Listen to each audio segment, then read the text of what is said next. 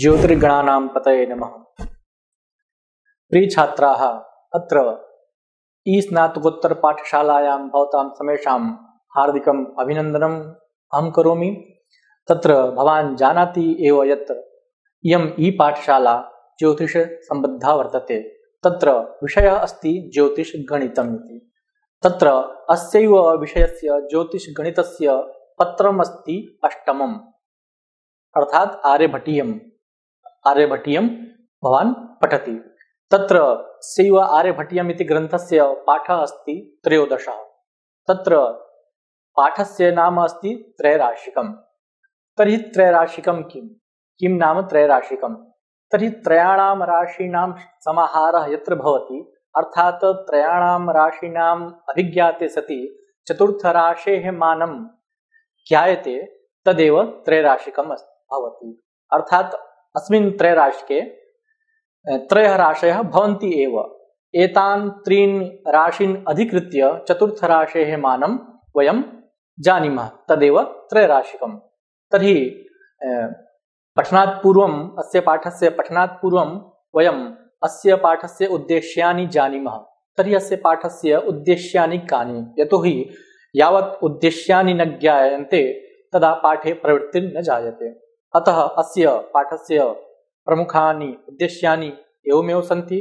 तर्हि प्रथमम् उद्देश्यम् अस्य पाठस्य अस्ति यत् त्रैराशिकगणितेन सह परिचितः भविष्यति। अर्थात् भवान् यदि अमुं पाठं पठिष्यति चेत् तर्हि त्रैराशिकगणितं किं भवति, अनेन सह भवान् परिचितः भविष्यति। पुनश्च द्वितीयम् उद्देश्यम् अस्ति प्रमाण, इच्छा, इच्छाफलादिपरिभाषाभिः सुपरिचितो भविष्यति।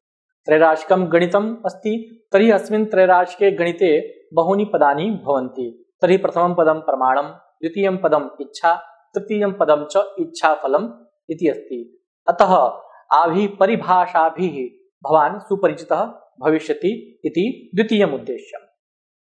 तृतीयम् उद्देश्यं तावत् भिन्नत्रैराशिकेन गणितेन सह ज्ञानं प्राप्स्यति। त्रैराशिकं तु भवति एव, अङ्कानाम् आधारेण त्रैराशिकगणितं क्रियते, किन्तु भिन्नाङ्कानाम् आधारेण अपि त्रैराशिकस्य उपयोगः गणिते सर्वत्र भवति। अतः अनेन सह अपि भवान् ज्ञानं प्राप्स्यति इति तृतीयम् उद्देश्यम्। तर्हि अस्य पाठस्य अन्तिमम् उद्देश्यं, चतुर्थम् उद्देश्यं तावत् व्यस्तत्रैराशिकगणितं कथं क्रियते इति विषयेण भवान् परिचितो भविष्यति। व्यस्तत्रैराशिकं किं? यत्र प्रमाणस्य, इच्छायाः अथवा इच्छाफलस्य विपर्यासः भवति, तदा तद्गणितं व्यस्तत्रैराशिकं गणितम् इति कथ्यते। तर्हि एतानि चत्वारि एव प्रमुखानि उद्देश्यानि भवान् ज्ञातवान्। तर्हि पाठं प्रति वयं सरामः। तर्हि परिचयः कः? अस्य पाठस्य कः परिचयः? यतोहि परिचयः यावत् न दीयते तावत् ज्ञानं न भवति यत् किं वस्तु अस्ति अस्मिन् पाठे। तर्हि गणितं हि ज्योतिषस्य मुख्यं भागरूपम् इति। एतेन गणितेन विना ज्योतिषस्य कार्यं न चलति। अतः गणितस्य ज्ञानं परमावश्यकं भवति। तदपि त्रैराशिकगणितस्य तु आवश्यकता प्रतिपदं भवति।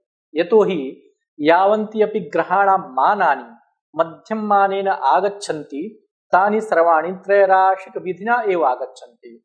तत्र बहुषु स्थलेषु एवं कल्पना क्रियते यत् यदि एतेषु मानेषु इदं प्राप्यते तदा एतेषु प्रष्टव्यमानेषु किमिति। अत्र एकम् उदाहरणं दीयते यत् यथा अभिष्टसौरवर्षेषु अधिमासस्य आवश्यकता भवति, तदा कल्पना क्रियते। किं कल्पना क्रियते? का कल्पना क्रियते? तत् यदि एकस्मिन् महायुगेषु एतावन्तः अधिमासाः भवन्ति, तदा एतेषु सौरमासेषु कियन्तः अधिमासाः इति इदम् अनुमानं। तत्र स्वरूपं भवति अधिमाससंख्या गुणनम् इष्टसौरमासः विभाजनं युगसौरमासाः, तदा आयाति। एवमेव अनेकानि उदाहरणानि एवमेव सन्ति यत्र त्रैराशिकगणितस्य एव आवश्यकता भवति। अतः ज्योतिषे तदपि गणितशास्त्रे त्रैराशिकस्य ज्ञानं तु करणीयमेव भवति। तर्हि किं नाम त्रैराशिकं गणितं भवति? तदा कथ्यते यत् त्रयः राशयः यत्र भवन्ति तथा च तदनुसारेण चतुर्थराशेः मानं साधनीयं भवति, तदेव त्रैराशिकं गणितम् इति। अतः अनेन प्रतीयते यत् त्रैराशिक गणितं त्रयाणां राशीनां तु ज्ञानं भवति एव, तथा च तदुद्धृत्य चतुर्थराशेः ज्ञानं प्राप्तव्यं भवति। एतस्मादेव त्रयाणां राशीनां सन्निहितत्वात् त्रैराशिकं गणितमिति नाम बभूव। तर्हि ये त्रयो राशयः भवन्ति तेषां नामानि कानि, तथा च तेषां प्रयोजनं किं भवति इति जिज्ञासा मनसि जायते। तदा अस्याः जिज्ञासायाः प्रशमनार्थम् उत्तरति यत् त्रिषु राशिषु प्रथमः राशिः भवति प्रमाणराशिः, द्वितीयो राशिः भवति फलराशिः, तृतीयः राशिः भवति इच्छाराशिः इति। यः प्रथमो राशिः प्रमाणराशिः भवति तत्र प्रश्नानुसारं प्रमाणं दीयते मूल्य धन इत्यादि रूपेषु, तथा च एतस्यैव यत् फलं प्रश्नानुसारं दीयते तदेव भवति फलराशिः इति। अपरं च यः इच्छाराशिः भवति सः प्रश्नानुसारं तस्मिन् किं प्राप्यते इति तत्र साध्यते। यथा दीयते यत् 10 रूप्यकेषु 20 लेखनी तदा 5 रूप्यकेषु कियती लेखनी इति। अत्र प्रमाणराशिः 10 वर्तते, तथा च अस्यैव प्रमाणराशेः 20 इति फलं जायते, तथा च 5 इति इच्छाराशिः। एवमेव सर्वत्र बोध्यम् इति। तर्हि किं प्राप्यते? इच्छाफलम्। अस्य गणितम् अग्रे वयं पठामः। तर्हि त्रैराशिगणितानुसारं पञ्चराशिगणितं, सप्तराशिगणितं, नवराशिगणितं, एकादशराशिगणितम् इत्यादि भवति। एतस्य च प्रयोगः गणितशास्त्रे भूरिशः भवति। त्रैराशिकस्य अपरः भेदः भिन्नत्रैराशिकं, व्यस्तत्रैराशिकम् इति। भिन्नत्रैराशिके भिन्नजातीनां गणितस्य प्रयोगः भवति, तथा च व्यस्तत्रैराशिके प्रमाण फल इच्छानां त्रयाणां विपर्यासः क्रमेण भवति। एतस्य च यथास्थानं गणितं सव्याख्यानम् अस्माभिः साधयिष्यते। अतः एतन्महत्त्वं परिलक्ष्यैव ध्यानेन पाठं पठतु अमुम् इति। अत्र अस्य पाठस्य पारिभाषिक पदानि कानि यानि भवद्भिः अध्येतव्यानि इति वर्तन्ते। तत्र प्रथमं पदमस्ति प्रमाणराशिः। त्रैराशिक गणिते त्रयः राशयः भवन्ति। तत्र त्रिषु राशिषु प्रथमः राशिः प्रमाणराशिः। यः प्रथमः राशिः प्रमाणराशिः भवति तत्र प्रश्नानुसारं प्रमाणं दीयते, अर्थात् तत्र मूल्ये एव तावद् वस्तु प्राप्यते तदेव भवति प्रमाणराशिः इति प्रथमं पारिभाषिकं पदम्। द्वितीयमस्ति फलराशिः। त्रैराशिक गणिते त्रयः राशयः भवन्ति। त्रिषु राशिषु द्वितीयः राशिः फलराशिः। तत्र प्रश्नानुसारं प्रमाणं दीयते मूल्य धन इत्यादि रूपेषु, तथा च एतस्यैव यत् फलं प्रश्नानुसारं दीयते तदेव भवति फलराशि इति द्वितीयं पदम्। तृतीयमस्ति पारिभाषिकं पदम् इच्छाराशिः। त्रयो राशयः भवन्ति त्रैराशिके। तत्र त्रिषु राशिषु तृतीयः राशिः इच्छाराशिः। यः इच्छाराशिः भवति सः प्रश्नानुसारं तस्मिन् किं प्राप्यते इति तत्र साध्यते।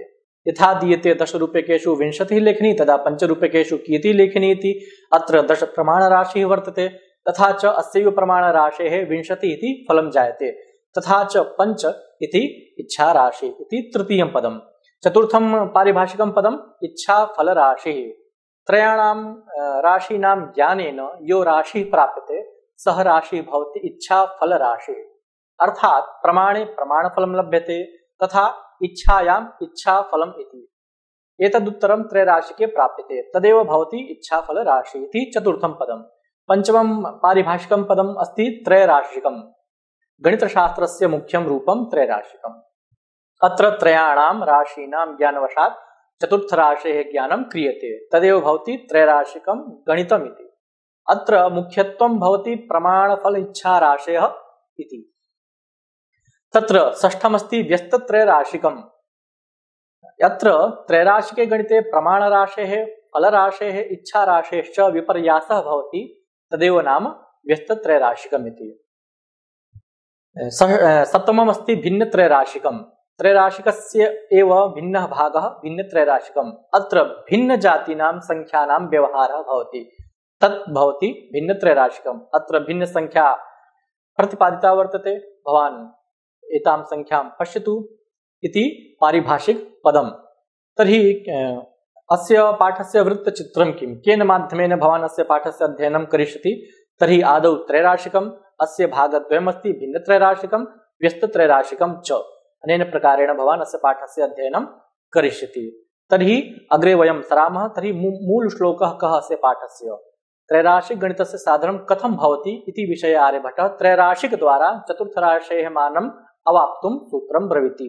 तत् सूत्रं किं? त्रैराशिक फलराशिं तमथेच्छाराशिना हतं कृत्वा लब्धं प्रमाणभजितं तस्मादिच्छाफलमिदं स्यात् इति श्लोकः। तर्हि अस्य श्लोकस्य अर्थः कः? भवान् जानाति यत् त्रयाणां राशीनां गणितं त्रैराशिकम्। अस्य त्रैराशिक गणितस्य ज्योतिषे भूरिशः प्रयोगः भवति। यथा भवान् पूर्वमेव अवलोकितवान्। पूर्वमेव उक्तं यत् प्रमाणराशिः, प्रमाणफलराशिः तथा च इच्छाराशिः इति त्रयो राशयः भवन्ति। अत्र अनुपातद्वारा चतुर्थराशेः इच्छाफलस्य ज्ञानं क्रियते। तत्र अनुपातः एवं भवति यत् प्रमाणे प्रमाणफलं लभ्यते, तदा इच्छायां किमिति। गणितद्वारा साधनेन इच्छायाम् इच्छाफलं लभ्यते। तर्हि इच्छाफलस्य ज्ञानं कथं क्रियते इति विषये आर्यभट्टः सूत्रं प्रतिपादयति। तत्र प्रष्टुः प्रश्नानुसारं फलराशिम् इच्छाराशिना गुणितं कृत्वा तस्मादेव प्रमाणराशिना विभजेत्, तदा यत् लब्धं भवति तदेव लब्धम् इच्छाफलं प्रष्टुः भवति। अत्र हि अयं वाचयुक्तिः। एतावद्भिः एतावन्ति लभन्ते, तदा एतावद्भिः कियन्ति इति। यथा च तत्र सूत्रमस्ति प्रमाणफलं गुणनम् इच्छा विभाजनं प्रमाणं तदा इच्छाफलम्। एवमेव प्रकारेण गणितप्रक्रिया साधनेन चतुर्थराशेः मानं प्राप्यते, अर्थात् इच्छाफलस्य मानं प्राप्यते। अस्य च एकम् उदाहरणं दीयते, अनेन भवान् स्पष्टरूपेण ज्ञास्यति। तत्र अस्मिन् उदाहरणे श्लोकः दीयते। तत्र ताम्बूलानां शतेनाम्रदशकं लभ्यते यदि ताम्बूलषष्ट्या लभ्यन्ते कियन्त्याम्राणि तद्वद। अस्य अर्थः एवम् अस्ति यत् 100 ताम्बूलपत्रेषु 10 आम्रफलानि लभ्यन्ते, तदा 60 ताम्रपत्रेषु कियन्ति आम्रफलानि प्राप्स्यन्ते इति। अत्र 100 ताम्बूलपत्राणि प्रमाणराशिः, तथा च एतेषु प्रमाणराशिषु 10 आम्रफलानि इति फलराशिः, अपि च 60 ताम्बूलपत्राणि इति इच्छा राशिः वर्तते। अत्र सूत्रानुसारं गणितक्रिया अस्माभिः क्रियते, तदा 10 गुणनं 60 विभाजितं 100, तदा 60 इति लभ्यते, अर्थात् 60 आम्रफलम्, अर्थात् 60 आम्रफलानि इति प्राप्यते। अयमेव इच्छाफलराशिः कथ्यते। तत्र अन्यः श्लोकः अन्यं श्लोकम् आर्यभट्टः कथयति। तत्र सामान्यत्रैराशिकगणितम् उक्त्वा इदानीं भिन्नत्रैराशिकस्य गणितस्य सूत्रम् आर्यभट्टः प्रतिपादयति। तत्र केन विधिना भिन्नजातीनां संख्यानां गणितं भवेत् इति विषयम् आर्यभट्टः ब्रवीति। तत्र श्लोकः अस्ति, छेदाः परस्परहता भवन्ति गुणाकार भागहाराणां छेदगुणं समच्छेदं परस्परं तत् सवर्णत्वम्। अर्थात् अस्य भावः कः, अस्य श्लोकस्य कः अर्थः? तर्हि आदौ किं नाम भिन्नराशेः जिज्ञासा जायते। एतत् प्रश्नस्य अवसरे प्राप्यते यत् सामान्येतर जातीनां नाम भिन्नराशिः। अस्य च स्वरूपम् एवं भवति यत् सार्धरूपं, सपादरूपं, स्वभागयुतरूपं, स्वभागहीनरूपम् एवमेव अस्य स्वरूपं भवति। तत्र भिन्नसंख्यायाः योगः, ऋणं, गुणं, भजनम् इत्यादिकं सर्वं सामान्यगणितविधिना भवति, किन्तु तत्र कश्चन भिन्नः भवति, नियमः कश्चन भिन्नः भवति। एवमेव भिन्नात्मक संख्यानामपि त्रैराशिकविधिना चतुर्थराशेः मानं साध्यते। तत्र केन विधिना भिन्नराशेः मानं साध्यते इति विषये आर्यभट्टः सूत्रं प्रदर्शयति। तत्र भिन्नराशेः स्वरूपं कथं भवति इति पूर्वमेव चक्रे प्रदर्शितमस्ति। तत्र भिन्नराशौ एकः छेदः भवति, एकश्च हारः भवति। यथा 5, 7 अत्र 5 छेदः वर्तते, तथा च 7 हारः वर्तते। एवमेव सर्वत्र भवति इति बोध्यं भवद्भिः। तत्र भिन्नत्रैराशिके अपि त्रयः भिन्नराशयः भवन्ति। तत्र भागहारः नाम प्रमाणराशिः कथ्यते। गुणकारशब्देन फल इच्छयोः परस्परं गुणतुल्यं भवति। हार्यस्य छेदः हारकेण गुणितो हारको भवति। एतदेव सवर्णन प्रक्रिया कथ्यते। भिन्न राशीनां त्रैराशिक गणितात् पूर्वं सवर्णन प्रक्रिया क्रियते तदनन्तरमेव त्रैराशिक विधिना साधनं क्रियते। अस्य च उदाहरणं दीयते यत् केन प्रकारेण भिन्न राशीनां ज्ञानं क्रियते। तत्र भवान् उदाहरणं पश्यतु। अस्मिन् उदाहरणे एकः श्लोकः प्रदत्तः वर्तते। तत्र कः श्लोकः?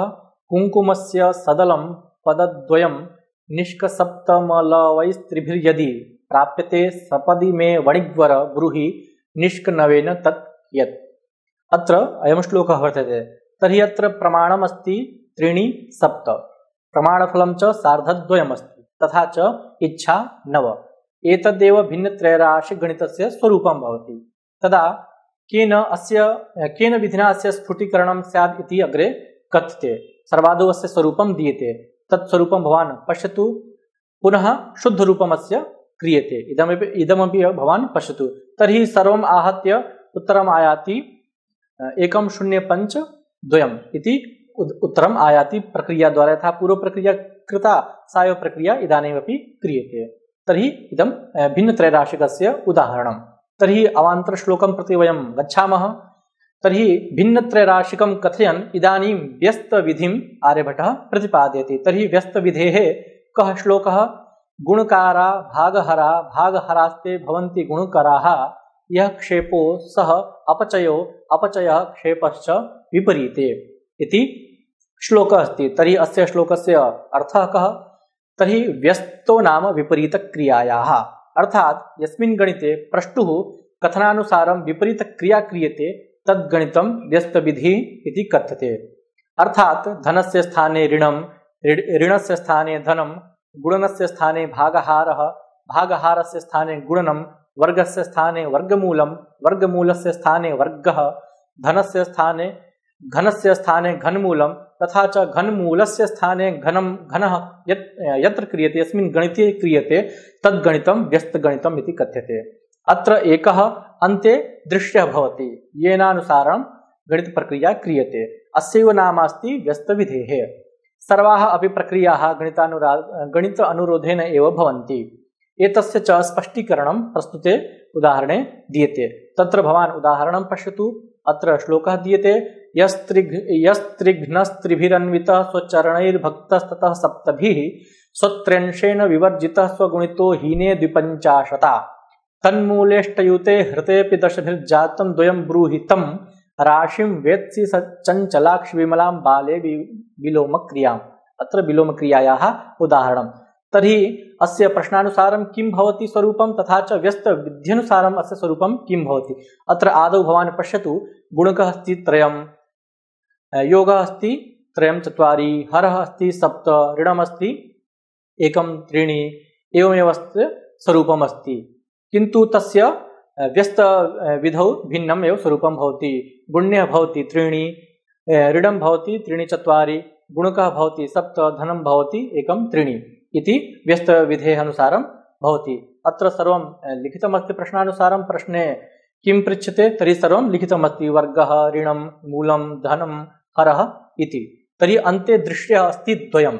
इदानीं सूत्रस्य प्रवृत्तिः कथं जायते तद्भवान् पश्यतु। 2 गुणनं 10 इति 20 इति अनेनैव प्रकारेण सर्वाः प्रक्रिया विलोमक्रियावत् क्रियते। यथा प्रश्नानुसारं भवति तद् भिन्नपद्धत्या विपरीतक्रियया तत् क्रियते। तत्र तदा उत्तरम् आयाति 28 इति। तर्हि व्यस्तविधौ प्रक्रिया किं भवति? यत्र गुणकः भवति तत्र भाजकः, यत्र योगः भवति तत्र ऋणम्, अर्थात् विपरीतक्रिया एव क्रियते। तत्र भिन्नमेव। ऋणस्य धनं वर्गस्य मूलं, ऋणस्य धनं मूलस्य वर्गः, एवमेव धनस्य ऋणं हरस्य गुणकः इति भिन्न व्यस्तविधेः प्रक्रिया एव। तर्हि भिन्नत्रैराशिकस्य स्वरूपं किं भवति इति भवान् चित्रे पश्यतु। इदमेव भिन्नत्रैराशिकस्य स्वरूपं। पुनः अस्य पाठस्य सारः कः? यत् पाठम् अमुपाठं वयम् अपठामः तर्हि अस्य पाठस्य सारः कः? अनेन पाठेन सारः कः लभ्यते? तर्हि साररूपेण सर्वादौ प्राप्यते यत् ज्योतिषे त्रैराशिकगणितस्य महन् महत्त्वं वरिवर्ति। एतस्यैव उपयोगः सर्वत्र मध्यममानेन क्रियते। तर्हि केन विधिना अस्य ज्ञानं स्यात् तद्विषये आर्यभट्टः विविधानि सूत्राणि प्रददाति। तर्हि त्रैराशिकं यथा भवान् पूर्वमेव पठितवान् यत् त्रयाणां राशीनाम् आधारेण चतुर्थराशेः ज्ञानं यत्र साध्यते यस्मिन् गणिते साध्यते तत् त्रैराशिकं भवति। तर्हि अस्मिन् त्रैराशिके त्रयः राशयः वर्तन्ते, त्रयो राशयः भवन्ति प्रमाणम्, इच्छा, प्रमाणफलम् इति। यत् प्रमाणं भवति तस्यैव प्रमाणफलं, तथा च या इच्छा भवति तस्याः एव इच्छायाः इच्छाफलं लभ्यते, तदा चतुर्थराशेः मानं ज्ञायते। तर्हि यथा त्रैराशिकं भवति तथैव ज्योतिषगणिते पञ्चराशिकं, सप्तराशिकं, नवराशिकं, एकादशराशिकम् इत्यादेः व्यवहारः गणितानुसारं भवति। यथा त्रैराशिके चतुर्थराशेः मानं ज्ञायते तथैव पञ्चराशिके षष्ठराशेः मानं ज्ञायते, सप्तराशिके अष्टमराशेः मानं ज्ञायते, नवराशिके दशमराशेः मानं ज्ञायते, एकादशराशिके द्वादशराशेः मानं ज्ञायते। एवमेव अत्र बहवः भेदाः राशीनां भवति। तर्हि प्राधान्येन त्रैराशिकस्य एव प्रयोगः ज्योतिषे भवति। कुत्रचित् लीलावत्यादिषु ग्रन्थेषु पञ्चराशिकस्य, सप्तराशिकस्य, नवराशिकस्य, एकादशराशिकस्य च व्यवहारः दृश्यते, किन्तु मुख्यत्वेन त्रैराशिकस्यैव प्रचुरः प्रयोगः अत्र गणिते प्रदर्शितमस्ति। आर्यभट्टेनापि एतदेव त्रैराशिकं गणितं प्रदर्शितं, तत्र पञ्चराशिकं सप्तराशिकम् आर्यभट्टेन न हि प्रदर्शितं।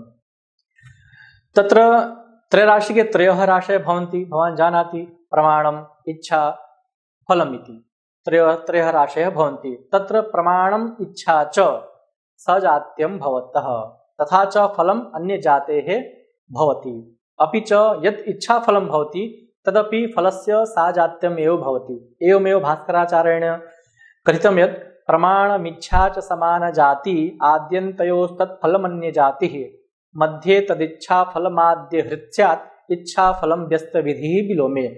अत्र त्रैराशिकस्य तथा च व्यस्तविधेः अपि सूत्रं प्रदर्शितमस्ति भास्करेण। तर्हि प्रमाणम्, इच्छा च समानजाति भवतः, अर्थात् यत् त्रैराशिके यत् प्रमाणं भवति तथा च त्रैराशिके या इच्छा भवति एतद्वयं समानजात्यमेव भवति। तत् आद्यन्तयोः फलं यत् आयाति तत् अन्यजातेः भवति।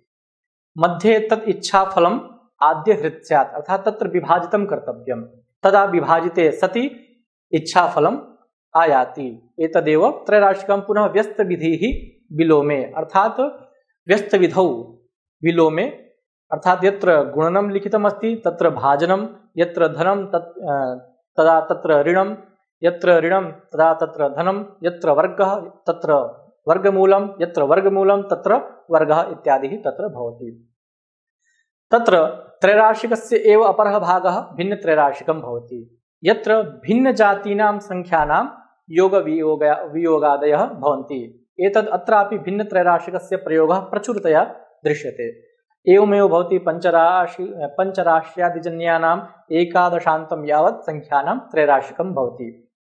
पुनरत्र गणिते व्यस्तविधेः प्रयोगः दृश्यते। व्यस्तो नाम विपरीतविधेः। भवान् जानाति एव, व्यस्तः नाम विपरीतम्, अर्थात् विपरीतं किं? यत्र धनं तत्र ऋणं, यत्र ऋणं तत्र धनं, यत्र मूलः तत्र वर्गः, यत्र वर्गः तत्र वर्गमूलम् इत्यादि भवति। किन्तु अन्ते तत्र एकः दृश्यः पदार्थः भवति, यम् अधिकृत्य गणितप्रक्रिया क्रियते। यदि सः दृश्यः पदार्थः न भवति चेत् तदा गणितक्रिया न भवति। अतः अन्ते एकः पदार्थः भवति, दृश्यः।